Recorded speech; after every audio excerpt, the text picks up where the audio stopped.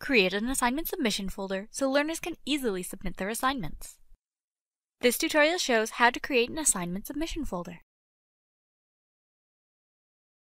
To begin, from the Assignment Submission Folders page, click New Submission Folder. Then, enter a name for your folder. Select a folder type. Select Individual Submission Folder if you want each learner to have their own submission, or select Group Submission Folder if you want one submission per group. Any group member can submit and view files for a group submission folder. You must set up groups before you can create a group folder.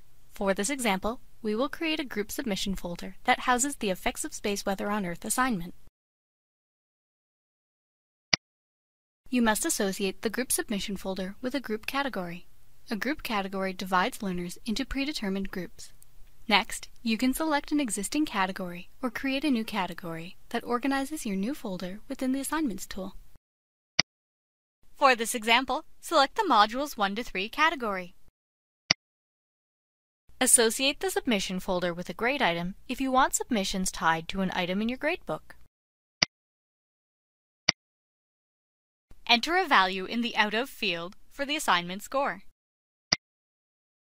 Note, if you associate the submission folder with a grade item, maintain consistency for your learners by matching the value of the Out of field to the grade item's max points value. You can also choose to add a new or existing rubric to the folder. You can further customize the submission folder by adding instructions, allowing learners to include a submission folder as an ePortfolio artifact, including attachments such as a file, an audio recording, or a video recording, and setting submission options.